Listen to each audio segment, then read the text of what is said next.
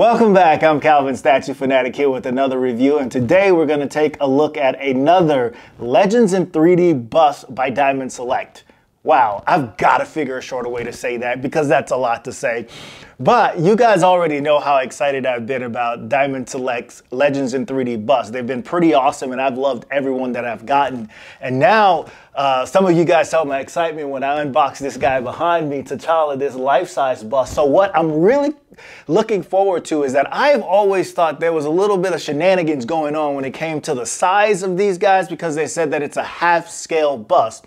So now I have a full-scale bust to put this next to let you guys decide whether or not you think it's a half-scale bust. So first, let's just take a look at the box. And just like all the other ones, it's this really simple bust with the logo Legends in 3D and a little bit about the character on the back. And it says that this is 95, I think, of 1,000. All of the Legends in bust of edition size 1,000. And then here, sculpted, well, first of all, designed by Joe Allard. And then sculpted by none other than Rocco Tartamella. This guy, I swear, he is like killing it over at Diamond Select. I've loved pretty much everything that he's put out so far. And he's done most of the Legends in 3D bust. And then there's a number of ones that are coming out that he has also sculpted. But yes, yeah, hats off to Rocco, man. Look like you're on a roll here with these statues. So let's get this out of the box. And then here you have him out of the box. But before we get to that, it also comes in the box just like all the other Legends in 3D bust, a certificate of authenticity indicating Black Panther one has scale, who designed it. We mentioned Joe Allard, and then sculpted by Rocco Tartamella. So that also is something cool that you could display with your statues. So let's get to this guy first of all. But before we do that, let's get to the one thing. Well, I'll do that at the end. We'll compare right next to this to see whether or not this lives up to being a half-scale bust, because I have a different take on what the scale of this is. And would love someone to be able to explain in the bottom how they come up with the scale size. So anyway, we'll just do a once around so that you can get an idea of what this guy looks like.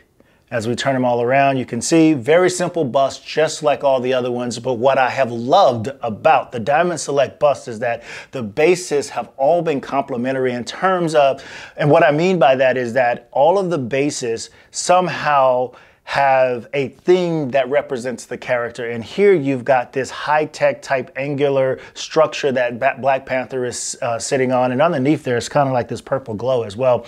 But you can see this structure. It has two tones to it, a little bit darker at the bottom, a little bit lighter at the top, but a lot of design and angular type stuff, kind of reminiscent of what high-tech would look like if you ask me, and kind of a throwback to pyramids. And it's just got a lot of things going on there in terms of looking really cool and complementing the statue really well.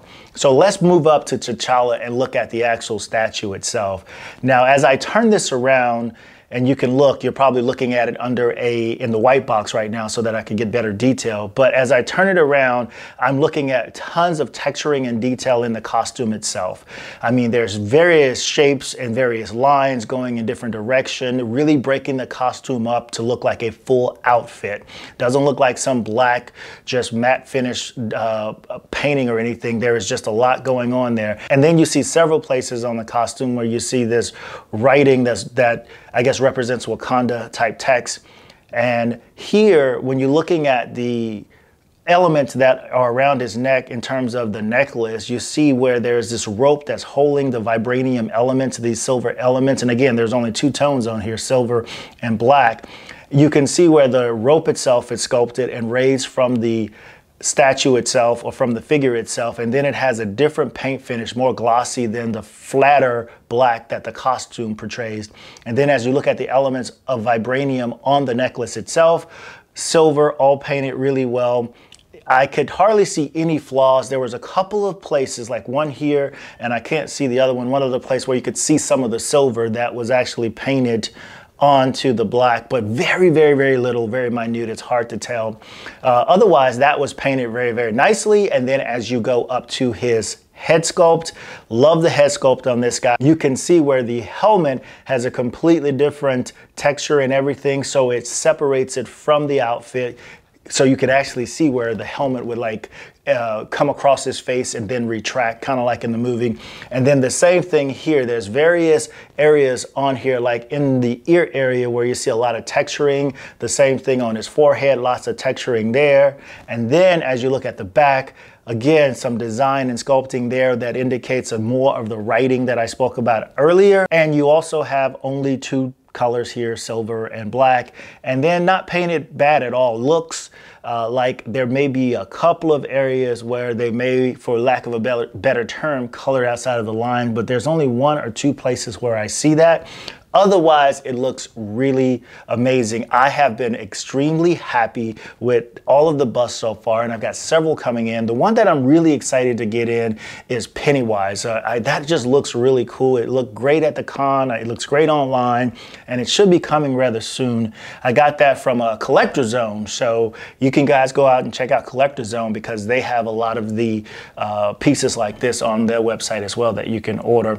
And when I said that I thought these pieces were becoming really popular and there was a hit, there's a number of them that are coming out that have already been, pre-orders have been sold out. So I think a lot of people, besides myself, are enjoying this line of statues. I promised that I would do a comparison so you guys can tell me what you think about the size of this. Please, please comment. I want to know what you guys think. So here you have my favorite piece in my collection right now, T'Challa Black Panther. This was awesome. If you haven't seen this review that I did of this, please head over to MCE and check out this review. Right above me, you can probably see where a little link popped up where you can see the review of this guy. Beautiful statue. But I want to hold up this Black Panther bust right next to it.